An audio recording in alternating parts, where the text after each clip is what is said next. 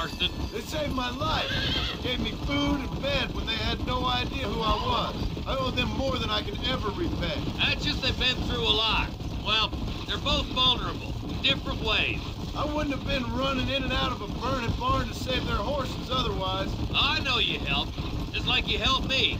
But you got your reasons for doing it. It's no secret why I'm here, Marshal. I told you the very first time I walked into your office. I trust you. It's just all this business with Blackwater and Williamson and the past. I don't know. Sometimes it's hard not to have doubts. I understand. I never planned to be in the lawman business neither. How is this mess supposed to turn out? Sending an outlaw to do the work of a lawman. That's madness. Ain't much difference between the two, as far as I can tell. There have to be rules, Marston. Even you must understand that. It's easy to make up rules, but they ain't much use if people don't understand why. Like my son, if I tell him not to do something, he'll do it anyways, just to spite me. If I punish him, he resents me for it. But if I show him why it's wrong, at least he has reason not to do it again. That's nonsense.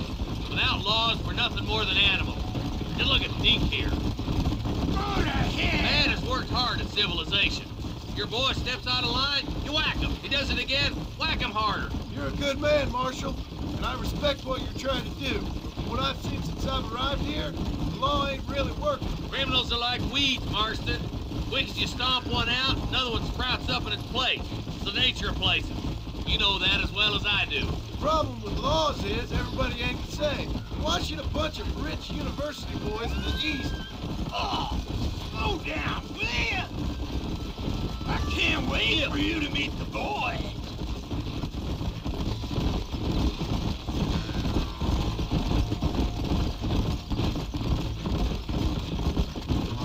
Stop spurring so hard, you son of a bitch! Across the bridge. Not far to go now.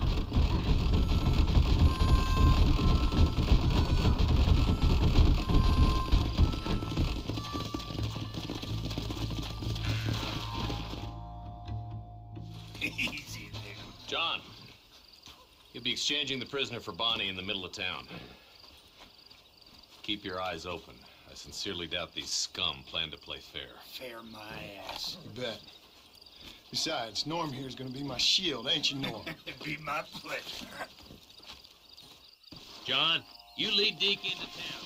Make the exchange. I'm sure it's been nice for the boys to have a whore to play with. I hear those rancher girls like... All right, Sunshine, let's move. I'm walking, goddamn. Move. You get yours, you son of a bitch. So damn long. What are you waiting for? Untie me, fellers. Wait, where's Bonnie, you bastards? Trusting son of a bitch. You got a problem with me? Hey, boys, get in cover. Quick.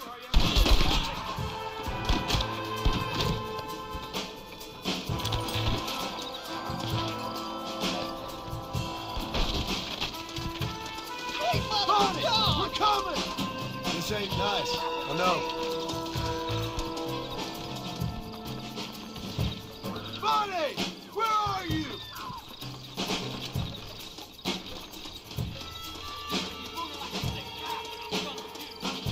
Where is she, you bastards?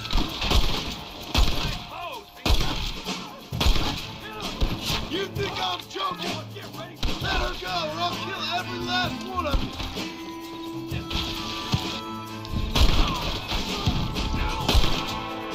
Where's Bonnie, you sons of bitches? Did somebody send a man for me to fight? This is boring.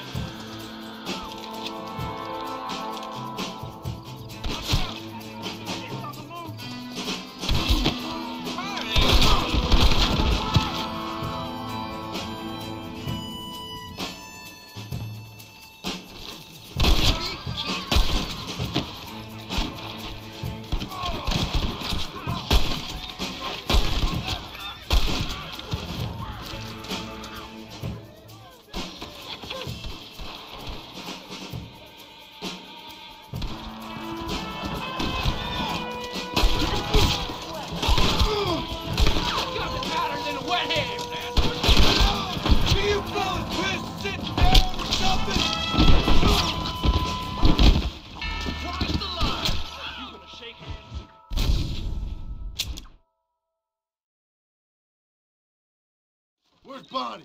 I thought we had a deal. Well, you... Almost got me! It's a trap! Take cover! John, gotta get to Bonnie before they kill her. You ain't gonna leave here walking, friend! Where is she, you bastards? Bonnie! Where are you?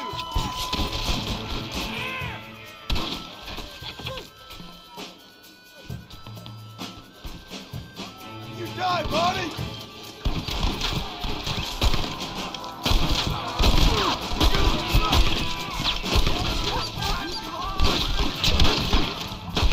This way! You should start worrying, friend!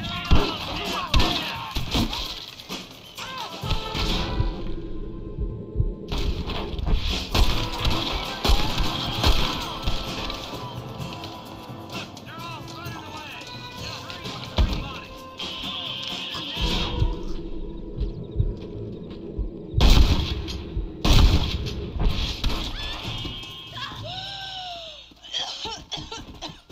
Oh, now. Bonnie, are you okay? I'm fine now, Mr. Marston. Thank you. Thank you. What the hell took you so long, stupid man? Well, you weren't exactly helping me. If you think I'm gonna lower myself by making a joke about being all tied up, you got another thing coming. Come on.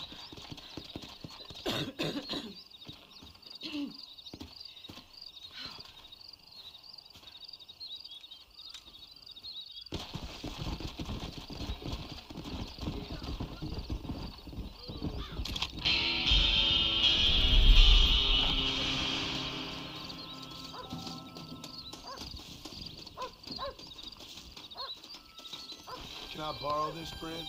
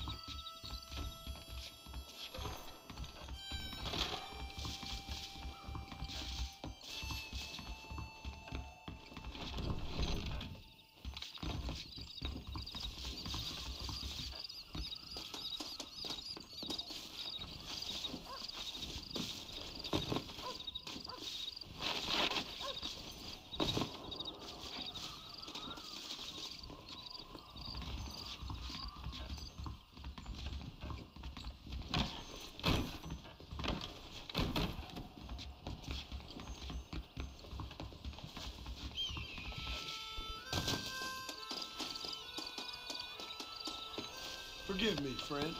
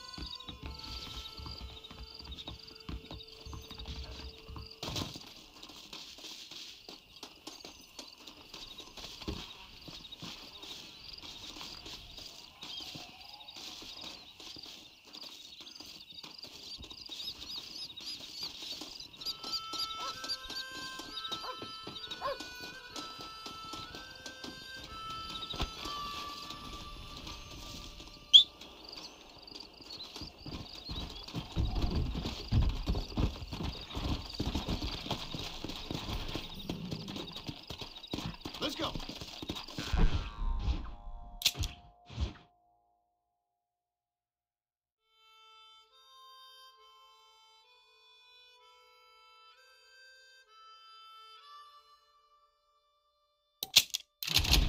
Yeah.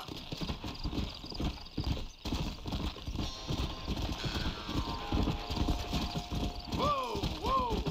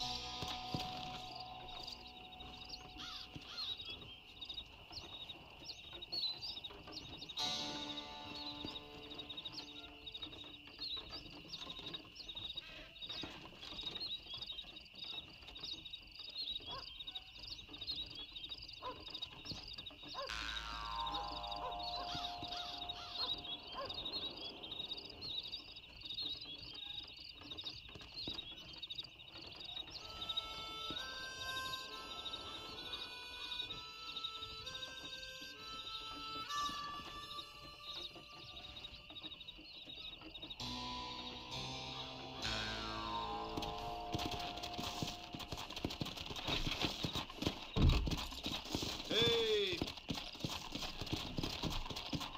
Come on.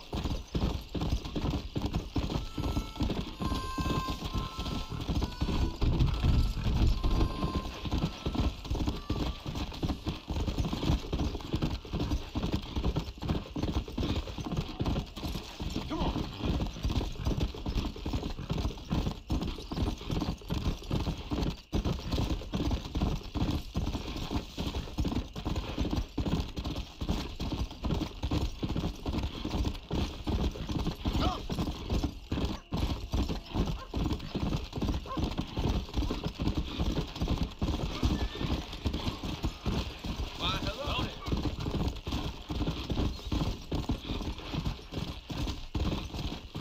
Go.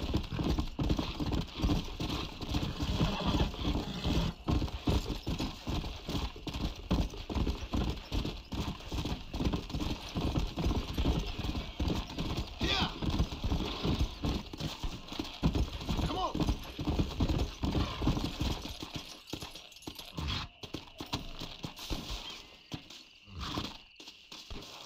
Might as well.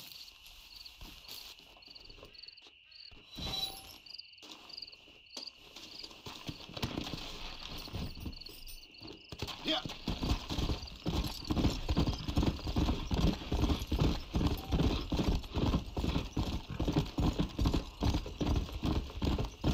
Howdy.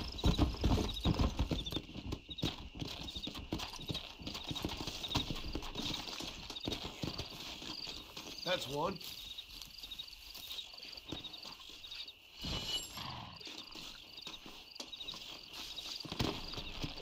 Come on!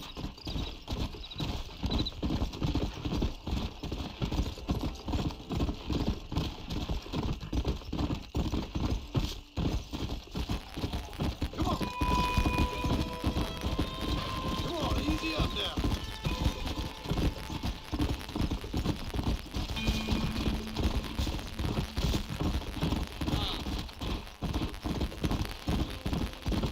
Let's go! Let's go!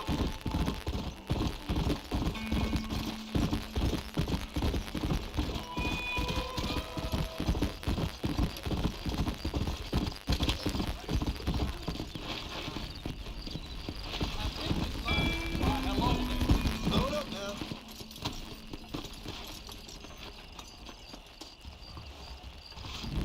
Jim Murphy don't put his name to a gun he don't believe in. Browse away. Hey, partner. There you go. Well, I'm always after items of quality. That's a fine deal. Marshal best step up post haste. Men starting to question his steel. That's it. Howdy.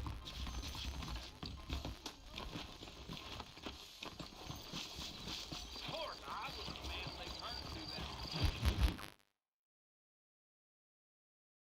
And I can tell you with no uncertainty that miracle cures are no matter.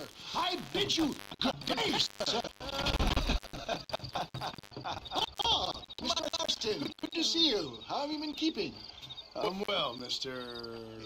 Mr. West Dickens, Nigel West Dickens of East Cheap, London, New Waverly, New York, and Armadillo, New Austin. At your service. At my service. At everyone's service. At the service of science, of knowledge, of life. How are your wounds? Much, much better. But then they would be. Would be... I know a cure for all ailments, Mr. Marston. Ah, I'm sure you do. And I'm sure for just $2 an ounce, I could live forever. Oh, but for you, sir, I'd do a bulk discount rate of $1.95 an ounce. As long as you buy 100 ounces or more. That's a lot of immortality. Give it up, old man. That's Mr. West Dickens to you, boy. Give it up, old man. Listen, Marston, I'm broke. But this stuff is good. It works. I need a healthy young man like you. Come along, and let's ride over to my newest customer at Ridgewood, and I'll explain while we go. Okay. Head for Ridgewood Farm, John, and hurry. There are people there in dire need of my tonic.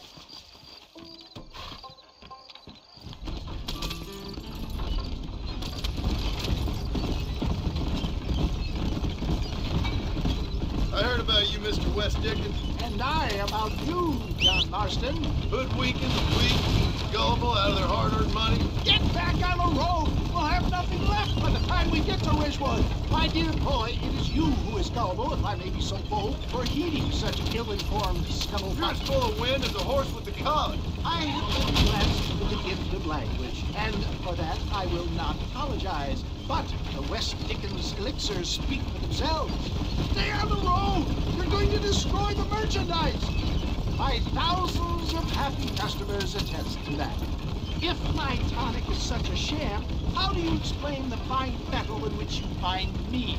Last time you saw me, I was knocking at death's door. You should thank the doctor for that. And I reckon you were acting it up worse than it was. For the love of God, try to stay on the road. Act I can, John. A more convincing Othello there has never been, and so shall you. A fair Iago or Cassio make. I don't like the sound of that. Get back on the road! We'll have nothing left by the time we get to Ridgewood. Stay on the road! You're going to destroy the merchandise! Showmanship, John. The flourish. The bow. We are operating in a competitive marketplace. Our product must stand out. And how does this involve me? We're going to use your God-given talents to our advantage. I'm really starting to regret I'll this. drop you off at the outskirts of Ridgewood. That way, it won't look like we came together. Once I'm set up, saunter nonchalantly into the crowd that is sure to be forming. Eventually, I will call you up to try my tonic. After extolling the virtues, I will have you perform a few feats of wonder to amaze and impress the paying public. Such as? Oh, nothing out of the ordinary for a man in your line of work, I assure you. So it is all a sham. No, just a little innocent ballyhoo to grease the wheels of enterprise, that's all. For the love of God, try to stay on the road. Do you think that buxom young girl you see on the Voyage camera posters knows the first thing about photography? Advertising, my boy, is the future. Come on, we must not delay. Onward to Ridgewood. Best you alight here, dear boy, so no one sees us arriving together. I'll see you there. Be ready to enchant the crowd.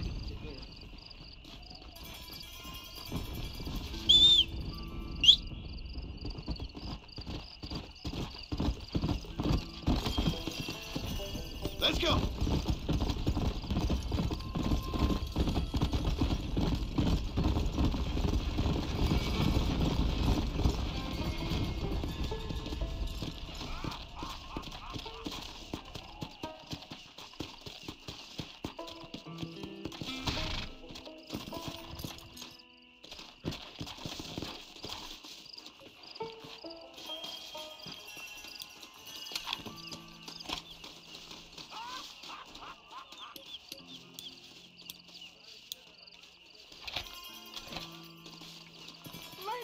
Gentlemen, this right here is the result of years of medical research. Oh, I see. That's it. Gather round. I'm not starting till everybody's here. Friends, hard-working souls of Cholla Springs, gather round, gather round. Do you suffer from rheumatism, lumbago, acute chronic sciatic, neurologic or inflammatory pain?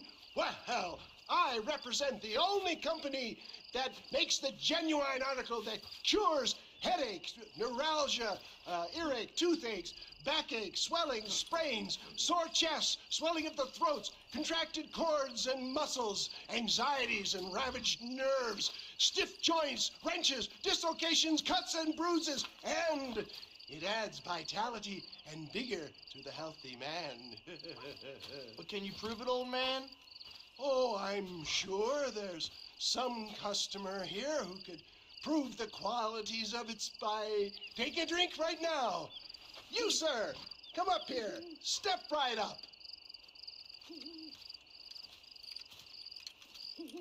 That's the spirit. Ladies and gentlemen, pay close attention. This poor, wretched volunteer, entirely unknown to me, will demonstrate the effects of Dr. West Dickens' own patent tonic.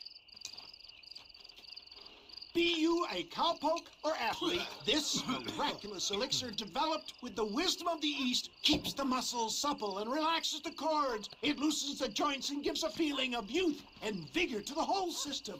Not possible, I hear you say. Well, doubt no longer. Faith can move mountains, but I ask not for faith. I am a man of science, and today science will be vindicated. Your eyesight has greatly improved. Is that not so, friend? If you say so. That's right, it is. You heard him. What a good sport you are, sir. Now, gaze over yonder at that porch. If you squint, you may just be able to make out the skull that's hanging there. Go ahead, friend. Shoot that skull and demonstrate the miraculous eyesight you now possess.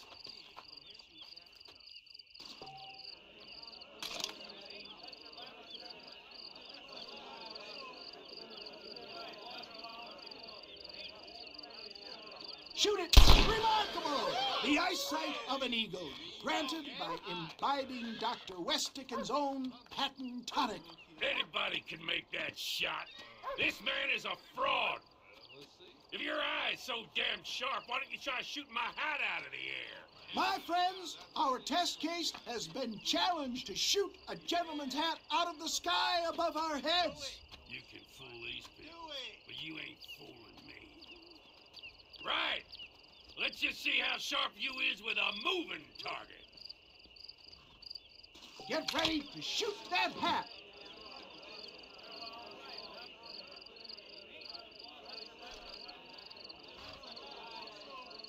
You're more crooked than a snake in a cat. Have you ever seen such an eye? Behold the power of the elixir, plucked out of the sky. Hey! Hey! What? You think you can put a hole in a man's hat and just walk away, do you? Hey, it don't work like that, right, mister. Come on!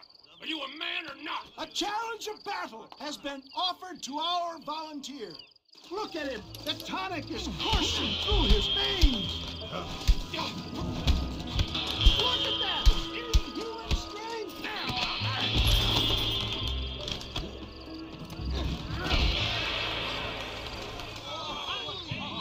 There it is, skeptics and dissenters! Irrefutable proof! Do not let this opportunity pass you by! Look, he's over there. Go get him. This ends now. Watch out! He's got a gun! Who the hell do you think you are? You ain't leaving here alive.